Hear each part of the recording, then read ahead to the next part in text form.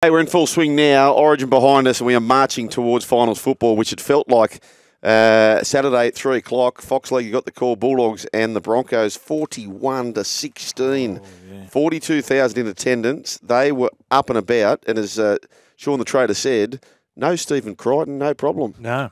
Wasn't it good watching Lang Park or Suncorp Stadium during the day? Perfect. Because you don't see much of it. Nah, Because it was old Sydney Football Stadium finals like. It was. I mean, the Bulldogs obviously handled the conditions better, which is a surprise. But that was a great game plan. They were just shifting early to their edges, and the Broncos' defence was all over the shop. Yep. Poor old Ezra. They really targeted Ezra. I think he missed about a dozen tackles. So they were zeroing in on his inside shoulder. And when they, I mean, he's got a good technique usually because he's brave in defence, but they just targeted him, and unfortunately he got found out a bit. He did on that side who was damaging Preston. How good's he? Oh, how good is he? They're going to be in a prelim. I can see it. Yeah. But do you agree? Oh, mate, the way they're going. Well, you're right. The way they defend is perfect for semi-final football, and they just seem to be growing in confidence every week. Yep. Like at the start of the year, we're all going, "Oh, here we go. It's the Bulldogs. It's going to be. They might improve a spot or two, but they've certainly bought into whatever Serraldo's throwing out there." And Serraldo's been there 2 years now, and he's obviously doing a very, very good job. If you look at the team on paper, nearly anyone they play, if you picked a composite side, they'd have fewer players, wouldn't they? Yeah. In that composite side, whoever they play. So that's testament to what Serraldo's doing. But I've got no doubt the influence of Crichton. Like, I know I joke about it all the time, all ships rise with the tide. Even though he didn't play, he's played a part in lifting their standards the whole year. No doubt. No doubt at all. I think having the coach there, and remember all the drama around the Bulldogs last year when they were training too hard. Certain players are going, well, we don't want to train this hard. Yep. And they said, well, if you don't want to, you're not part of this club. Yep. You got to weed them out. Cameron Serraldo spoke very, very well on Breakfast with Vossi and Brandy this morning, but he was also talking about, one of the questions posed to him was about, you signed all these utility players, and he said, no, we didn't sign utilities. We signed players determined to work hard. Yep, perfect. That's what they did. Here's what he had to say, amongst other things, on the game plan of the Bulldogs on the weekend. We had a really tough period there where we played 3 games in between our buys, Roosters, Sharks, Warriors, and they're 3 really good teams that played finals last year, and what we learned out of that was we can go toe-to-toe with anyone. We just needed to ask more questions. We need to play to our strengths a little bit more. And we worked on that over the bye. The unfortunate thing, or the fortunate thing for our guys, was that Reid and Birdo were in Origin camp having a great experience with their respective teams. But as a spine, we never got to implement it with them. Our attack was ready to click. We had a week to prepare for it for the Broncos game. Again, it's one of those games you circle, Suncorp Stadium, 3 o'clock, packed house. Like it's a really special atmosphere to be part of, and our guys are really excited. And it was good that our attack started to click. Tell you what, I've been listening to him a lot in recent interviews, very considerate how he says things and words things. They asked him this morning about Mitchell Woods. Brandy asked him about this Mitchell Woods. Is he going to be an absolute superstar? He's your lock. Yes. And he said, look, right about now, he'd be getting on a bus to school. So he said right now, his focus needs to be on doing well in the HSC. Yeah. Because Sex on Legs is going great. Yeah, that's right. There's no rush. But he's just... I tell you what, and again, it's these teams, I reckon, Brian, like you see it with Melbourne, you see it with Penrith, they've got no fear about pushing youngsters forward. And what that does, it just creates competition, doesn't it? So Canterbury, for example, like Wilson's flying, but the Fox is going to come back. Yeah. And when you start having all these competitions where no one can be complacent in the group, it just pushes everyone to that next level. Good. Speaking of the Panthers, and I do believe that, I've just got a feeling come September football, Serraldo's going to meet the Panthers. Serraldo and Crichton are going to play the Panthers in a big final. Can you see that? Yeah, well, if they do, they're certainly going to have to up their attacking. Look, they've got to do exactly what they did against Brisbane. They've got to chance their arm. Yep. Because we saw what the Dragons yesterday, the one-out stuff, it's just not going to work against Penrith. But you know what? I was going to talk about this earlier. So people like Carraz, right? He watching these sevens, that'd be a bloody hard game too, by the way, the rugby sevens at the Olympics. And well done to France. It was quite the surprise they won that. Can you imagine doing that, winning first gold for France in front of all these people? But the offload in this game is so important. Yeah. Kiraz doesn't often get tackled if he's jumping around. So and he's got an offload in him. Imagine him playing sevens. Yeah. Oh, please. I still don't get, for the life of me, how, if you're a team playing against the Panthers, how in the world are you going to score a try when you're down on their line and you just set two up for a play? That's right. You got to go. I don't understand it. They go front rower, lay the line. Oh, let's do another front rower, lay the line. Try something different. I don't know if they do this at training, Brian, but I would. They practice so much perfection, right? Teams practice all this perfection. Like scrimmaging, you mean? Yeah, like everything's got to be, and if you don't get it right, you start again. Perfection. But most tries aren't off perfection. No. Most tries, the ball goes out the back, it's jumping. I'd have a whistle and I'd blow it, and if the whistle blows, you've got to throw it on the ground. Yeah. And just 20 touches. That's the old 20 touches game. Is that what it is? I'd like to see, and I mean, Arthur Beetson was the greatest ball-playing front rower we've ever seen. Yep. He had a thing called the hit and spin. So he'd turn his big salmon and would offload, usually to a flying Russell Fairfax. Yep. Can we just get, for these teams lower on the ladder, instead of just going up for a settler for your front rower, just try that. Yep. Just get up there, turn your body, and just have either two centres or a fullback just steaming into a hole. Yep. Just try it for me. Just try it. So rather than running up, slow play the ball, get up there, fend off, turn your hip like Arthur did. Yep. Just attempt it. You're not gonna always come off, but it's a hell of a lot better than just going up, getting a slow play the ball. 100%. And then by the time the halfback gets the ball for this big shift, the opposition's in your face. So these block plays, they've trained to defend it all week, haven't they? It's when the bouncing ball gets a bit loose. It's most tries, I reckon, are not conventional. They're just.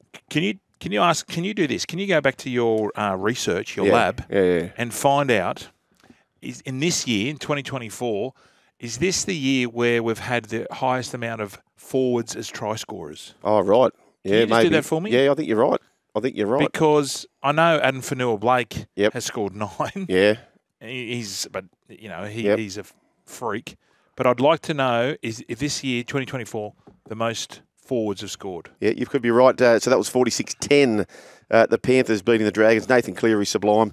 He gets a hat-trick. Roosters. Ooh, they led 22 blot. 3 intercepts. And, 34-30 the game ends up. Are you concerned if you're Coach Robinson or?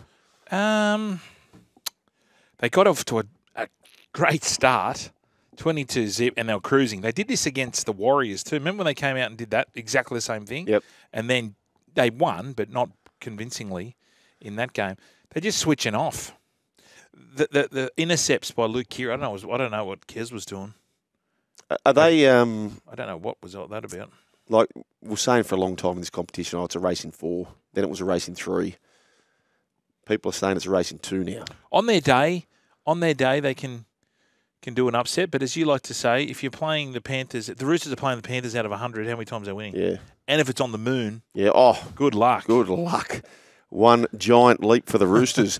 Raiders 32. They beat the Holiday Roaders. Rabbitohs 12. Yeah, this was poor. Yeah, they're queuing the rack now. I just had a feeling there was no Arrow, there was no Latrell, no Murray. A couple of soft tries that let him in. But in saying that, Raiders were really good. Jamal Fogarty, he makes a hell of a difference. Massive difference. Yep, massive difference. Here's what Ricky Stewart had to say about the big win. And I got to the game tonight thinking we will win. We'll win. We've had a good week, prep-wise. I'm not going to get over excited about the win. I'm happy we won for Smell. Happy that we've put a couple of games together, but you can see today some of the results today, some of the results over the weekend. Every game's a tough game. It doesn't matter who you play. It's a very, very tough competition. Certainly is. It certainly is. It is very, very hard to back it up. That's for sure. Just on the Titans and the Dolphins, 21-14. It was 14-0. Yeah. Dolphins were absolutely coasting, and then all of a sudden they hit the wall. Khan Pereira picks up a double, so he's absolutely flying. And I mentioned this last week, Brian. In the last 8 games, people talk about Khan Pereira and his attacking prowess. In the last 8 games, well, now 9 games, he's scored 13 tries himself to his opposing winger 3. That's good football, isn't it? Both sides of the ball. If we're speaking about wingers, Brooksy, your man, Jackie Bostock. How good's he? Yeah, he's good. How good's he going? He's that was good. the turning point when he went from dummy half and he unfortunately knocked it on. That would have made it 20-6, 20-8, whatever it was. So that was crucial. But Titans under Desi, did you see the rev up he gave him? Oh, yeah.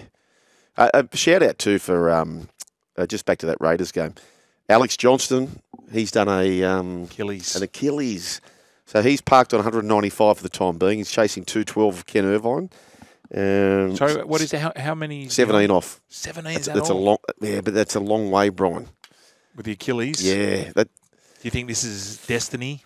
I don't know. Child. I don't know. They're just saying, Kelly, can you handle this? I don't know. They're just saying you can't go past it. To the left. Yeah. You can't go past the great Kenneth. Cowboys 30 defeat the Sharks 22. I did say this doesn't feel like a 30-20 type of game. Well, it was 30-22. Big win for the Cowboys. Kyle Felt is coming up with the tries. He picks up a hat-trick. Ruben Cotter came off during the match with a bad HIA. So too did Taumalolo. So I don't know if we're going to see them this week either. Nanai, he won the Paul Green medal, so congratulations to him. They've been doing a beautiful thing there when the Sharkies take on the Cowboys. So Jeremiah Nanai wins the Paul Green medal for the man of the match. And as I mentioned earlier, news that the Cowboys looking to offload Valentine Holmes. He's allowed to explore his options. Craig Fitzgibbon, clearly disappointed with the loss. Here's what he had to say. You can get caught up in result only, which is pretty important, as we know. They tend to decide most things we do, but I thought it was a terrific game, really hard fought, and for what I probably didn't allude to it a great deal prior to the game or after that, what we went through during the week with illness, we had a captain was spewing and gastric bug the day of the game, the day of the game, and still got himself out there and did a job. We had guys flying up at different times due to flu. To get out there and perform and get close against a team that's got 5 or 6 Origin players and are finding some good form themselves. I was pretty proud of that, but would have liked to have won, mate. Okay, well, I threw to the saying he'd be disappointed. He seemed pretty upbeat about that. Young Ison, I thought, played okay at fullback. And you're seeing all the shirts now. They've obviously getting clued up nice and early. All the shirts get made for the debuts. Oh, yes, for the family and friends. Yeah, that's great. I was thinking about that. No one came and watched my debut. Did anyone come and watch your debut? No, they didn't. No one gave a rat's ass nowadays. No. Maybe that's what's wrong with us. Maybe that's why we're so bitter and twisted. We are bitter and twisted, Brian. Storm, keep doing Storm things. 32 points to 14. Cruised by the Parramatta Eels. Munster returned from injury. Jerome Hughes, he must have the Dally M wrapped up. He must have it absolutely wrapped up. But we need to nominate our best of the business. It's best in the biz time thanks to bizcover.com.au. Compare free quotes, get instant cover online and save with drama-free business insurance. Okay, Nathan Cleary's going to be hard to beat. Best of the biz for round 21. Brian, have you got a nomination? Well, I was out live at a game and I haven't been out live at this stadium. And James Tedesco, I saw what he was doing. The amount of work he does, pushing up on every play. I know. So he's not going to get the ball, but he just pushes up just in case. Yep. And I know Dylan Edwards is the number one fullback in the game, but geez, Teddy's not far off him. Yep. The irony in all that, he's having one of his better seasons, James Tedesco. There's no doubt about that. The year he's been dropped from representative football has been one of his better seasons in recent times. You can say with BizCover, business insurance on the go. Switch and save on your business insurance in minutes. For on the go cover, go BizCover.